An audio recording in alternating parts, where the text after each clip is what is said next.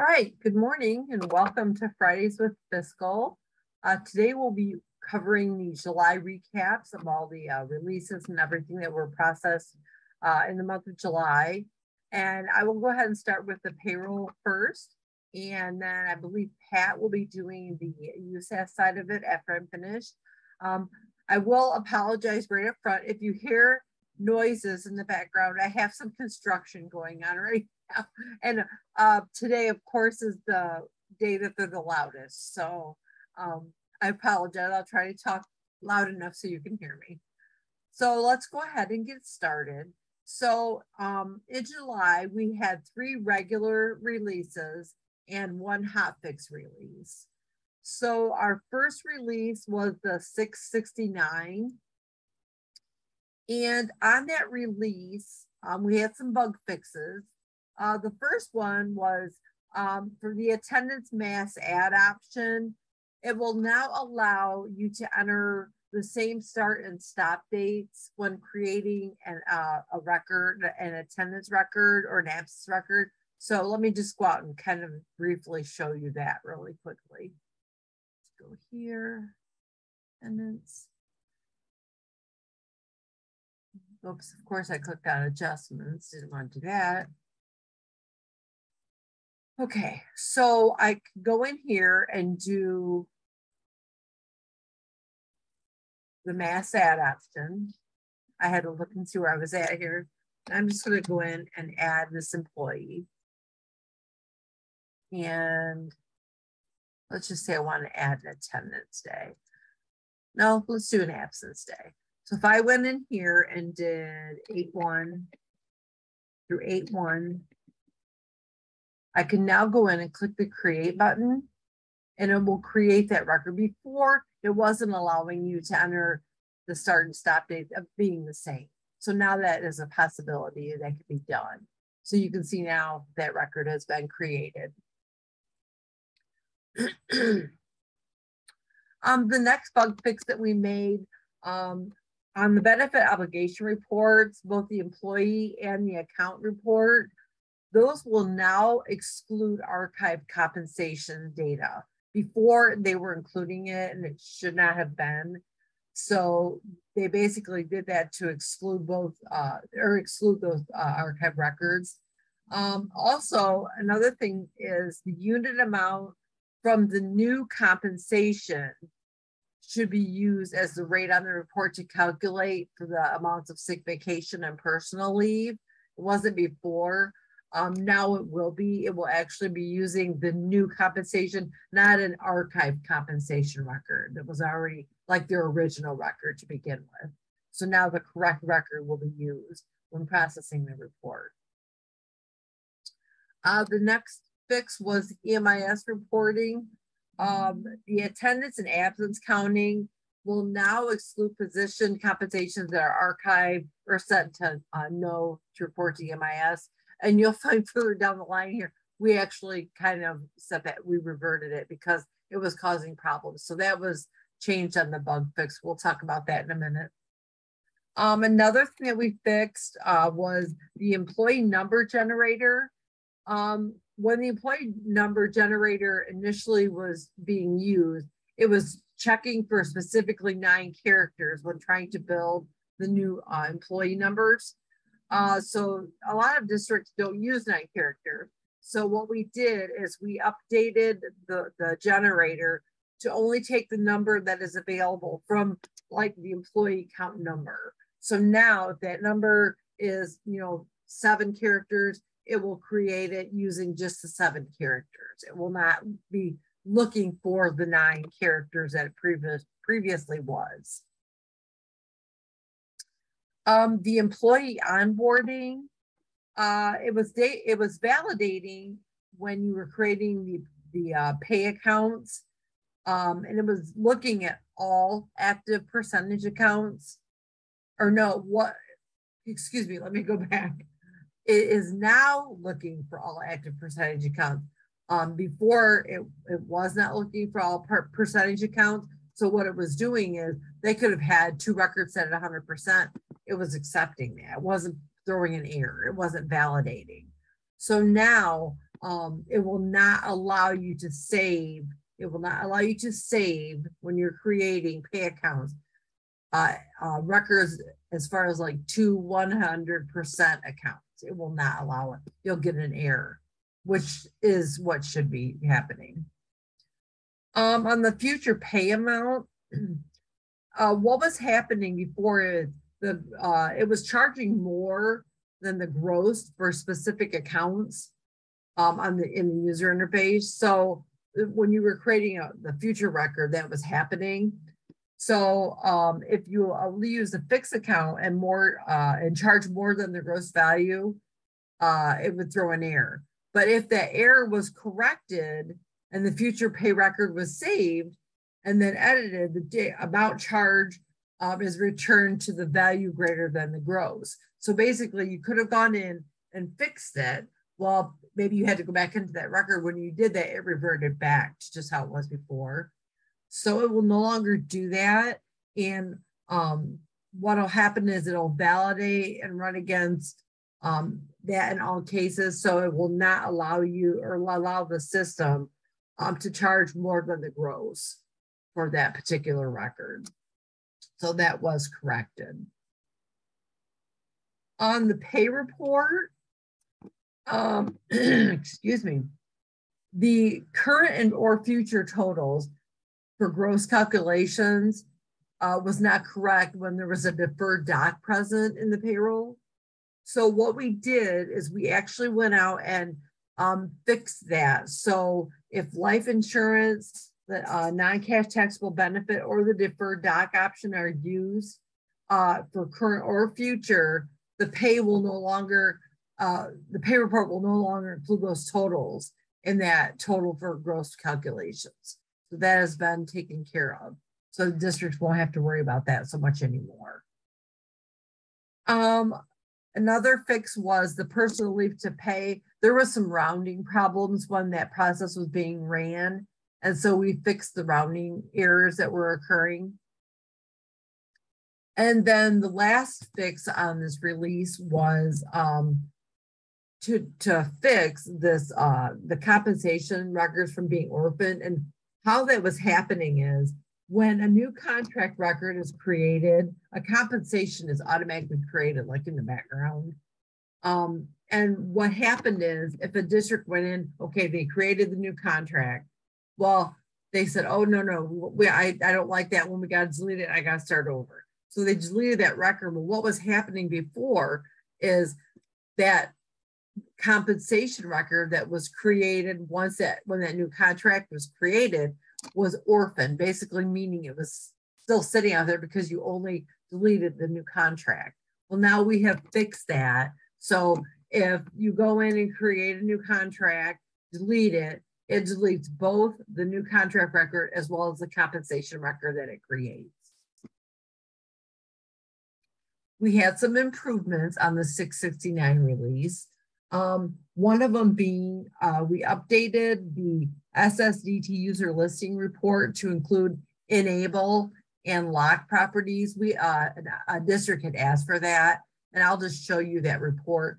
These two fields right here are now added to the report, so you can see those on there. The future pay mass load, mass amount load, I should say.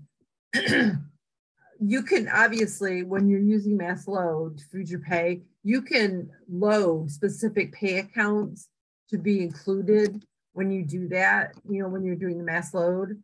Obviously, it has to include the XREF or the account code on the CSV file. But any of the 4 fields that I'm going to tell you about also need to be provided on the load file in order for it to work. If they don't, you're going to get an error.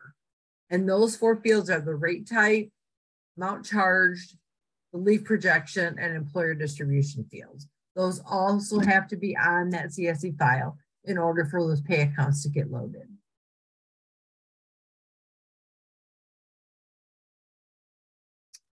New contracts, the mass copy contracts, we added a field called include archived employees or include archived compensations. So let me just go into that and show you that really quickly. Maybe. Oh my goodness, there we go. So the mass copy compensations, and then up here you will see include archived employees, include archived compensation. So the district has the capability of going in and choosing it if they want to. Another thing that we fixed, and this had been requested by a few districts, on the payables check listing, before, when you process the payables report, or when you process your payables, the only thing you got on your report was just a total list of everything that was paid. Well, if you have a payee that has more than one payable that gets paid to it, normally in Classic, it always used to like give you the pay, but then it broke it down underneath. And we fixed that, so it will do that now. So let me go in here and show you really quickly what the report looks like now. I'll just go ahead and process all of these.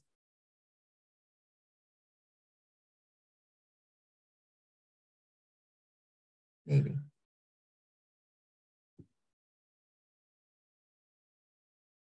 And if this doesn't work, I had a payee set up that had multiple items or multiple payroll items.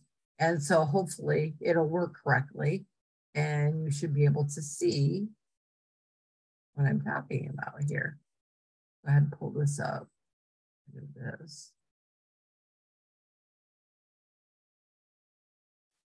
Yeah, okay. So right here, this is what I'm referring to. So here's your payee, but then here are all of the different basically payroll items that get paid to that payee. So you can see it gives you the code as well as the name and as the information as far as how much was paid. So this is a really nice improvement, and a lot of there were several people that had asked for that. Okay. Lori? Yes. Sorry. Does this run when they post the payables, this report runs? Correct. Correct. Yes. When you run just the payables reports, it does not. But when you actually post to actually pay the payables, then this report is created. You'll see there's two different things that were created. One is called the checks XML, which was, it's going to be for your printing of your checks. But then this payables payment report also is created. And that's what's going to have all this information on it. That's great. Thank you. You're welcome. The next thing that we did, let me go back here, is USPS _standard_AOS permission. It was added to the district audit job and the SOC 1 audit job. That is a required rule to be scheduled for the jobs. And I know we've had a lot of questions on this, but I believe that permission was granted to the general manager and the USPS standard rule already. We have some work to do. There's one more position or one more permission that needs to be like automatically included in those rules. And we're going to be working on that. But the USPS standard AOS permission is one of them that we did add, but now we have one other we have to get added, and we will be doing that. So, the USITCs or the districts don't have to go out and add that separate permission to, an employee that has USPS standard rule. So we're going to get that fixed. And the other thing that we fixed, we updated the audit jobs creation. What happens is when we did that audits job out, and when that is set up out in the job scheduler, that report should have been, and it is, set to run annually. So like every year that report should be running. Well, we had a a program that basically goes out and cleans up the report after it processes. Well, they forgot, hey, we don't want to clean that one up. We don't want to get rid of that because we want that to run every year. So we have actually gone in and made a correction to that. It was a temp variable. And so they actually went in and corrected that. So now that will not happen any longer. That report will always be out there. So every year it will process annually. Whenever the cron job set is set up for it to run, it will process at that time. Okay, any questions on the 669? All right, we'll go to the 670 release. We did have some bug fixes here. We changed how the attendance validation works for positions with different retirement systems. So before, you have an employee that had SERS and STRS positions. They have two different jobs. Well, they wanted to go out and add attendance for the same day, but for the two different positions. Well, when they did that, they had to enter in, 0.5 for the SERS and 0.5 for the STRS position. They no longer have to do that. We have fixed it now, so you could actually go in and put in one for the SERS position, one for the STRS position. And so I'll go in here really quickly and show you. And like I said, this is for attendance. So if I went in and did a create, and I know this employee, he has a teaching position and he also has a cook position. So I'll just go in and choose a date here, attendance. I'll copy this and pull him up. And we'll do this position 5, 8, 3, and his attendance. So you can see the same, and you'll see that I have the length of 1. If I go ahead and click save, it should save both records without error, and it did. Before that wasn't happening, it was erroring because you cannot have more than one entry for the day. Now you can, since it's two different retirement codes. So that has been fixed. On the pay report, made a correction there. Go back here. What was happening is the total participants and the payroll item totals was being inflated. And the reason that was happening is if you have an employee, let's say you have an employee that has a 3-city record. Well, he has 2 jobs. He has 1 job and he pays a certain percentage. Well, then job 2, he pays another percentage. Well, what was happening is on the pay report, it was inflating the employee count because of those 2 records. Same employee, but it was inflating it by 1. So we have corrected that and it will no longer inflate that number. Another fix, the STRS Advance archive mid-year contract change caused the original compensation not to be used on the advance report. So that was during the advance, we found this, it was a problem. So what was happening is if a mid-year contract change was done on a compensation that is normally in advance, and then the mid-year change is archived, the original compensation stop date was set back to the original stop date. And then the advanced position report was not using that original compensation. And then the fiscal year report would not calculate the advance amount using the initial figure from that original record. So we corrected that, and next fiscal year for the advance, that would be noted. You should notice that is now working correctly. And then the last bug fix that we had was when a district was running reports, the date code extract interface. So basically, if they had gone out and created, a run for the report, they created a template or whatever they wanted to use. It was always reverting back to the default report, no matter what. So like they went and created it and used it once. Well, then when they would go back into it again, they were still on the screen, it would revert back to that default. So we have fixed that so it does not override. what the most recent run of the report like it was doing in the past. We had some improvements. One of them was always set the job calendar reference in the compensation. And so all compensations basically have their own job calendar property being set directly. And so that means that the filtering and sorting on the compensation should work for all compensation that have a position that has a job calendar. So if there's a job calendar associated with the position, you should be able to go into compensation and sort. So if you filtered on the grid, on the compensation grid, and you pull up the compensation, the job calendar, and the type, those three are selected on the grid, it should allow you to filter now on it. Before it was not doing that. So they've corrected that.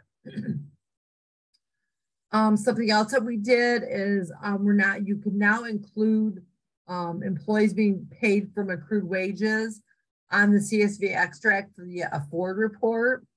So this was a little confusing. I know some people had questions on it.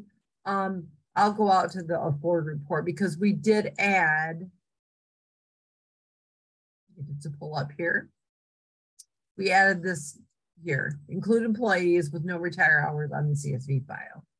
So if that's the case, okay, if the district leaves that unchecked, they said basically saying no, they don't want to include them. It will not include 0 retire hours on the CSV file or the PDF file because you're saying, I don't want to include them. I don't want them to be on here. Now, if they go in and check this box, what's going to happen is it's going to include the 0 retire hours employee on only the CSV file. They will not be on the PDF, but only on the CSV file. And I'm pretty sure that's how it worked in Classic as well. So basically, they will be included, but only on the CSV file, not on the PDF file. And then one other thing that we did as far as an improvement, and this is really nice because when you go into a 400 or 450 record, basically I should say 400 right now, 450 is on its way, it's being fixed. But the 400 record right now, let's just say that you're changing an employee to be a rehired retiree. Okay, the district went in and they checked let me go back, let me do a visual here so you can see what I'm talking about. Let's pull the 400 record. All right, so if I went in here and let's just say that I'm going to change this employee, be a rehired retiree. I marked the box, but I didn't mark the rehire date. I'm going to go ahead and click save. I get an error because it's requiring me to put in a rehire date. And the same holds true if I went in here and put in a rehire date and don't have a rehire retiree that box checked, I would get a validation for that as well. So that is really nice because that has been missed a lot by districts. You know, they'll just go in and check the box and forget to put in the rehire date. Now they're forced to, they have to because it is an actual error. The validation is an error and they have to get that corrected before they can actually save that record. All right. Any questions on the 670 release notes? All right, we'll move right along here. We had just a couple things that we had a hot fix for on the 670.1 release. And one of them was on that Afford report, remove employees who have not been paid if the user entered date range in those date range parameters.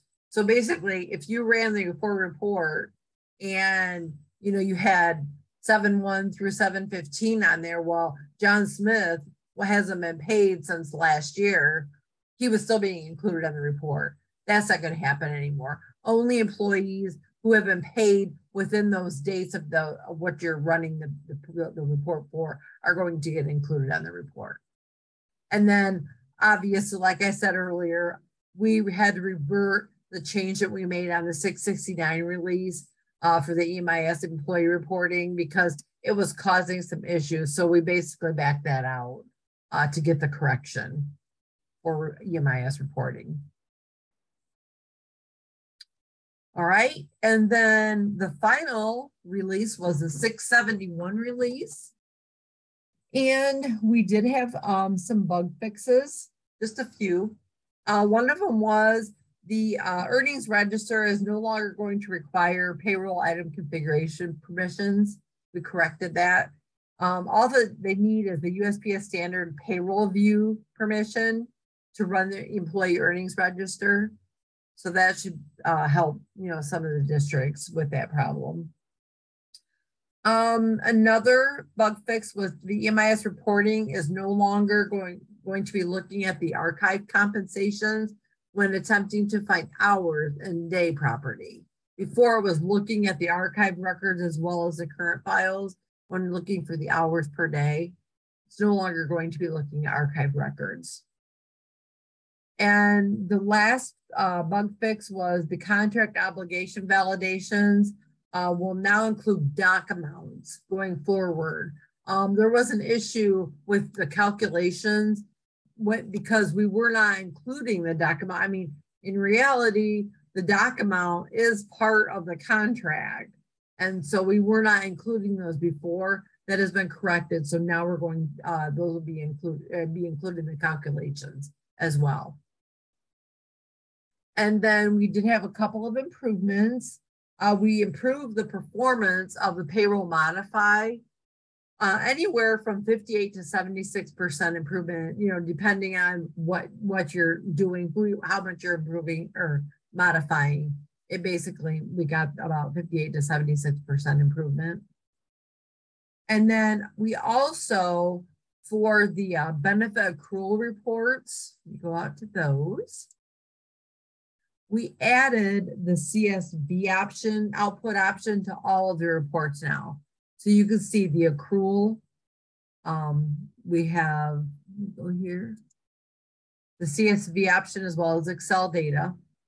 Same thing for the reset personal, the convert personal to pay, convert personal to sick, and even the part-time sick leave accrual. All of those now have the CSV option as well as the Excel data option when running those reports. Someone said, thank you for fixing the contract obligation to include doc amounts. You are welcome. I'll pass that on to the developer. They're the ones that did it. And then the last thing that we did have a new feature added. The new feature basically is going to allow the applicable gross to include life insurance, non-cash payments, NC1, NC2, and NC3 amounts for it should be other state tax items, because before they didn't have an option to be able to choose that. Well, now if you go to the payroll item configuration, let's just say that you're creating, or maybe you already have one set up for another state. I'll just go in and create one. So I'm going to go down to state tax. I can hit create here. You'll see this non-cash tax benefit box is there now, and it's already defaulted. It's checked. And pretty much we've got all, the other annuity options, but we did now include this non-cash tax benefit. Non-cash taxable benefit. Here we go. Got the right wording. So that's now out there for any other states that districts may have within their system. Okay, does anyone have any questions on that 671 release? Okay, let's take about a 5-minute break. We'll get set up for the USAS side of things. And thanks everybody for tuning into the payroll side. Thank you.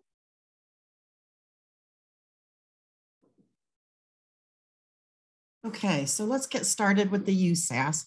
In the month of July, we had 3 releases, and one of them included a bug that the user was able to change the void date on a disbursement that was not actually voided. So let me show you that.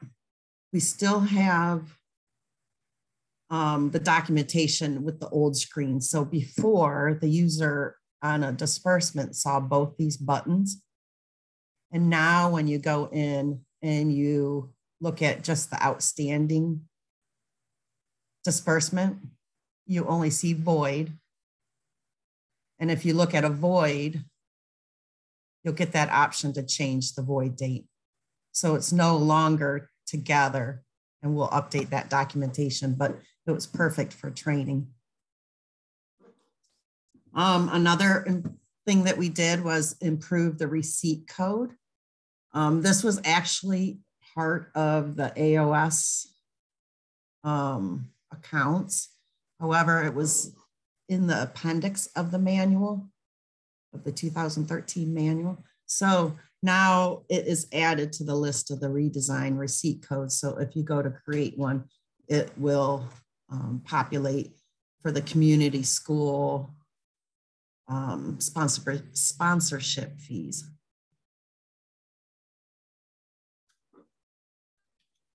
And it was 1831. And now it's in the system, so it'll populate. Like Lori mentioned about audit jobs, the developers removed the variable that allowed the audit jobs. It was included in this cleanup job, and it wiped out all the audit jobs that the district scheduled. However, you can see it's been fixed because now the next run is tomorrow, and the last run was earlier today. So it's no longer wiping those out. We also updated the federal assistant detail report that goes into the file archive at the end of the fiscal year. So under the fiscal year reports archive, this report is only including the current fiscal year's data. Oh, I'm sorry.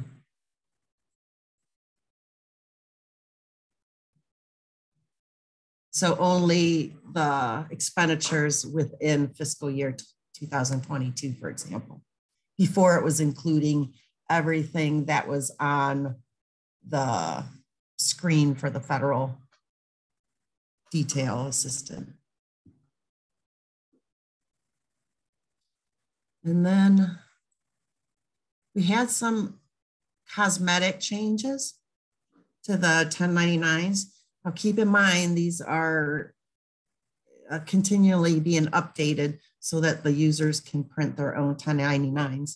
So part of this improvement was reorganizing these buttons at the bottom, because generally the process is to print the report prior to generating the submission file. So we swapped those two buttons around.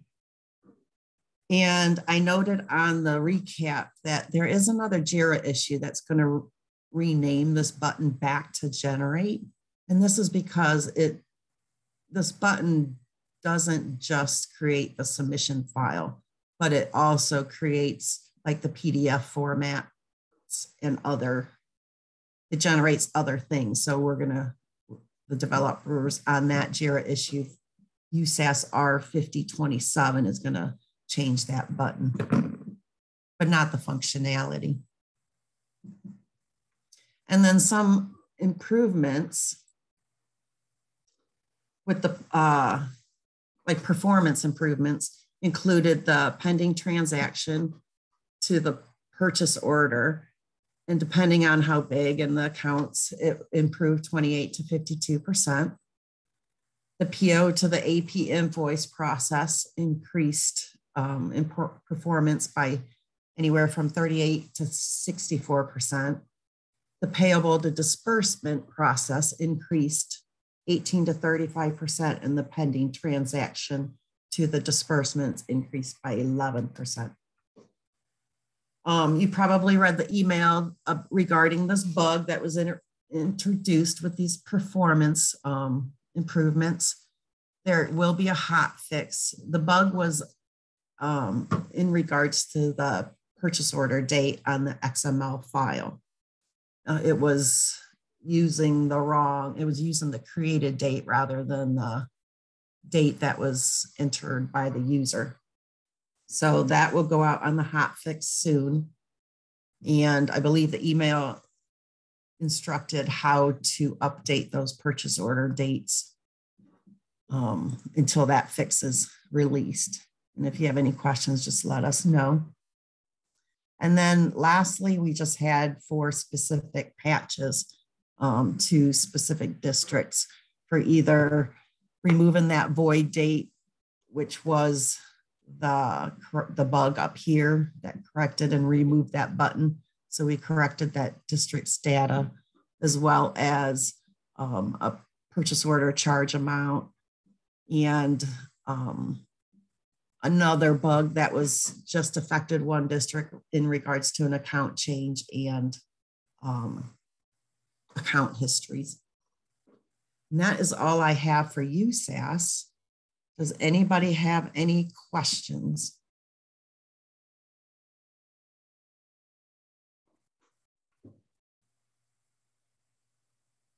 Okay, well then Michelle will go over the inventory releases during the month of July. Thank you.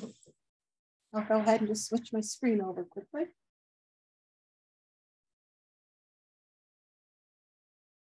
Okay. So we had 2 regular releases and 1 hot fix for the month of July.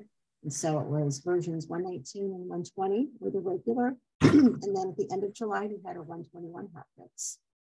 And so the bug fixes that we were able to accomplish here in July, dispositions. We fixed a bug that prevented the filtering of items when creating a disposition. So what was happening is, I'll go in here. When going in and creating an item, a disposition, they weren't able to go in and start entering the tag number they want to dispose of. It wasn't filtering correctly. So we have, we fixed that then on that release in July in order for you to start typing in an asset, an item, and then it will filter that. So, yeah, so it should be able to pull up now any active items. That way then you can pull that one in and create a disposition transaction against it. The next bug was fiscal to date depreciation calculations. We're not handling a negative depreciation. So that was showing up on some of the reports and stuff like that on the fiscal to date calculation. So that was fixed as well to handle those negative depreciation amounts. For the migration import, there were items that we're getting a warning about invalid line length. And so we corrected that in order to make that a bit more user-friendly. So it shows that the import size is too short is what the new message will be. And I believe that had to do with, yes, with importing files where there were wrapping issues. So we enhanced that import log message to be a bit more user-friendly on those. You know, obviously the documentation will be updated to reflect that. I haven't had a chance to update the common import errors documentation to reflect that, but that will get updated. Items, in the items record, updating the item tag number to always be uppercase. We ran into an issue where users were able to create an item called book, all caps, and then create an item with lowercase book. So we have prevented that now, that when creating an item, the tag number will always be in uppercase. The configuration, when closing the fiscal year, that last post fiscal year field wasn't getting updated properly. So we fixed that in the configuration screen. In items, we corrected the bug so that now once a new item has been added and the user goes into that item, they just posted it, and they go in to edit it, they're still in that window. They were getting some type of acquisition error. It was an odd error. It wasn't reflecting the tag number or anything. So we corrected that. So if, you know, they go in and post an item and they notice right there in the item window that the location is wrong, they can click on edit, and it should allow them to go in then and make changes. Updates were made to the fixed asset by source report. We were having issues with the items that had an acquisition method of donation.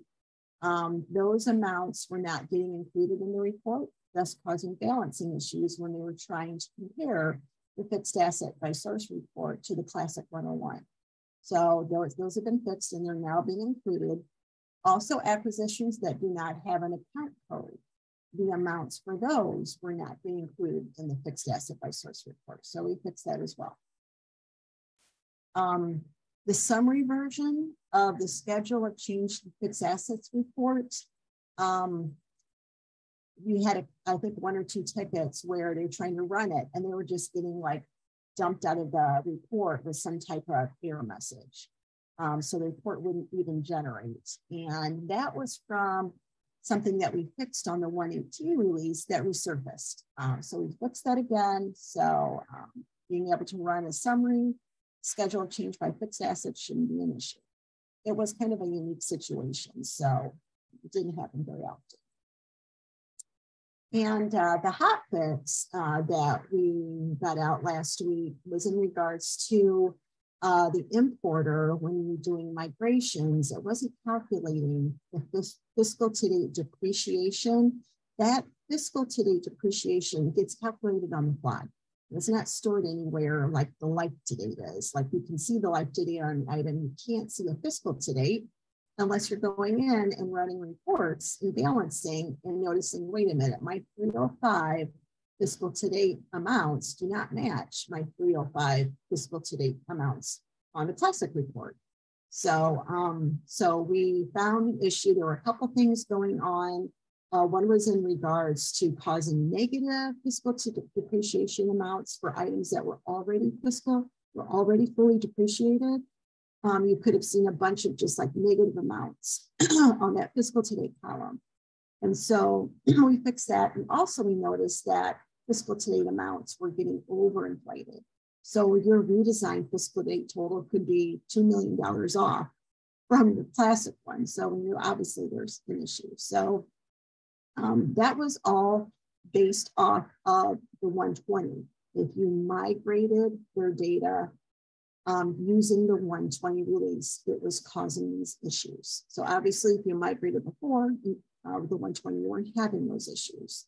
So when we posted the release notes last week, we did put in there that if you performed a migration using the 120 release, you will need to re-import the Classic data. Obviously, you would have found it when you did the balancing. You know, you would have said, "Wait a minute, these totals are way off." So those of you that knew that, and noticed it on the balancing, the only way to correct this is to re-import their data, and then their 305 amount should be okay. So those were some of the bug fixes that we had. Some improvements that we made this last month of July is in items, changing the life to date depreciation field to be only read only. So let me talk about that. Goes out of here and go to items, because there are some changes. They haven't been documented yet. It's on my to-do list. So I'm just going to put on a tag here. And I'm just going to go in and view it. And so you're going to see a couple little differences here. And it's in regards to the depreciation information. And we just released the 121 release last night. So that should have gone out on Friday, but we had still a few more things that we needed to work on. So some of these changes kind of spilled over into the 121 release. But what you'll notice down in the depreciation, we restricted in July the ability to just go in and modify the life to date depreciation. we were afraid we were going to be running into issues when it came to, being in New Year's and making changes. And if you reopen a prior year and close it and then go back in the new year, the life-to-date depreciation figures we were afraid that they weren't going to get handled properly. So what we've decided to do is create a depreciation transaction kind of adjustments area. And that's this area right here, depreciation transactions. And you'll have to forgive my test files because we've been testing future years and stuff like that. So kind of ignore the future years. I think we're in fiscal year 22 in these files. But what we did is we removed the ability to go in and modify the life to date. And instead, you have to create depreciation adjustments now. And so that will help so that when they do need to make a change to the life to date depreciation, it's showing here. And also the system will be better able to handle it when they go and close and reopen and close a year again. So that's why we had to put this in here. And so you'll notice here that you'll see that when they were testing, they were going in and making depreciation adjustments. So this is similar to like budget adjustments. So basically when I click on create, it's going to go in and I must be in 22 because it took me to 22. So that's my current year. And it's going to go in then and I can put in a description. I put in the amount and it will take positive or negative. And then I click on save. And when I do that, it will adjust my life to date depreciation figure. So that's basically what that is doing. And what I like too is it's giving me a history of what has happened regarding the life to date. And I think the auditors will appreciate that as well. So that's kind of where we're at right now with the depreciation transactions. But like I said, I haven't documented this yet, but I will get this out there so that everyone is aware that we've made, a change to that. Another thing is we went in and we had some like restrictions that really didn't need to be on the actual item. So I'm going to go back in to that particular item here and underneath the depreciation information, we were requiring a life expectancy, even when there wasn't a depreciation method, and that doesn't make sense. So if they aren't tracking depreciation, you really don't need a life expectancy. So we fixed that so that it no longer requires a life expectancy anymore. And also the beginning depreciation date will only be required if there is a depreciation method. We had to fix that because again, I didn't have a method and I put in, and I didn't, it was requiring me to put in the beginning date and I don't need to because I'm not tracking. So we made sure that they have to have a valid depreciation method. When they do, then the beginning date is required. And that's basically how it works in Classic. Let's see. For another thing in items is when the capitalization will be calculated when updating an existing item. So what we were experiencing, I kind of think this is more of a bug per se than an improvement. You have an item right now that isn't capitalized. And you go in and add an additional acquisition to it that now makes it capitalized. It wasn't showing on the item that it was marked as capitalized. So we fixed that now. So if you're going in and you have created an acquisition that was for a negative amount, thus making it no longer capitalized. Again, the flag's been fixed that it will mark that so that it's no longer capitalized either. So it works both ways. Whether you add an item that makes it capitalized or whether you add a negative acquisition item that no longer makes it capitalized, it should adjust and update that capitalization flag automatically. And let's see, one other thing I wanted to show you is the last one here in core fiscal year. So I'm going to go down here because this has not really changed, but it's working better.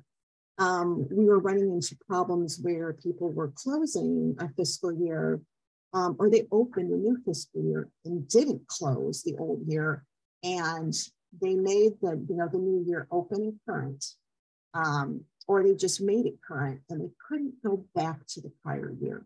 So they were kind of stuck. So if I was, I had fiscal year 22 open and also fiscal year 23 open, and I went and made 23 current, I couldn't go back and switch into 22 current again. So we fixed that. So now that you're able to go in and maneuver around and make, whatever open years also current years. So that's been fixed. And we have a note there too in the notes that if you're going in and making, reopening a period and you add another item to that period, that the depreciation values are going to be updated to reflect that. We don't have the reports yet, and we'll talk about that in a little bit, but at least you're able to go in, make those changes, and it will update depreciation reporting. So, and that also, I believe, will get reflected in the item underneath that new depreciation. It'll probably show some type of internal adjustment that was made in order to adjust the depreciation figure. So those were the big changes that we made in inventory here in July. I do want to take you to I know that some of you are really, districts are wanting to start to close inventory here if they haven't already soon. And I know that, you guys have questions regarding some of these fiscal year end related JIRA issues and where we're at with those. So on the 121 release that just went out, the one related fiscal year end report that we put on there is creating fiscal year end balances reports. That's the equivalent of the EIS close report. The classic EIS close created two reports. It created an EIS close.txt and an EIS depreciation, EIS-DEP.txt report. And so we got the one report ready, the EIS close. So that's out there, and they can run that report ahead of time. In classic, it ran when you ran EIS close. Well, obviously you close now by going into fiscal years and closing your reporting period. So if they want to see what their ending balances are on a report, they can run this before they close. So that's what that report is about. That's the, I believe, only fiscal year end related thing on the 121. And like I said, the 121 is about a week behind. So our next scheduled release, I'm going to go to our JIRA issues here, is 122. And that is scheduled to go out next Friday, the 12th. And we will have EIS-CD equivalent on there. Yay. So that will be out there for districts to run. And obviously I'll try to get that documentation updated right away so that that's in there so that they can view that information. And on and I know that's a big one. So I think that's the only major fiscal year related issue that we have for the next release. And then on the next one, 123, which is scheduled to be released here at the end of August, I believe. That will be, yes, that'll be August 23rd. So the 123 will be August 23rd. And these are the fiscal year end related, all of them are regarding fiscal year end. And so we will have the EIS close depreciation report available on that release. So EIS closes EIS-DEP report will be available on that one. And also 332 here and 315 kind of go hand in hand. I know a lot of you have been asking when can we mass load items for like a new district that didn't migrate and mass load all of their assets regardless of the fiscal year. Well, that's scheduled for the 123. So the 332 is the gap, the EIS gap equivalent. So for those new districts that are using gap, their gap balances need to be set before you start mass loading all of these assets from many fiscal years. So that needs to be out there and in place so that when you do go then and upload a spreadsheet of all of their assets, it will record those beginning balances properly. So again, this is for districts that are, have their gap flag set and want to use gap in inventory. So, so the 332 will take care of the EIS gap. And then the 315 is what you're going to use to go into the system import option and mass import those assets. So again, those are both scheduled for the end of August. So hopefully by the time September rolls around here, we'll have all the fiscal year end and some of these major enhancements available for the districts to use. So any questions?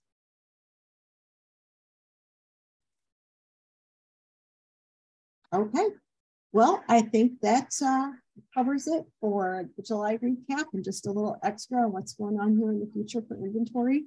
And if you guys don't have any other questions, have a great weekend and we'll talk to you guys soon.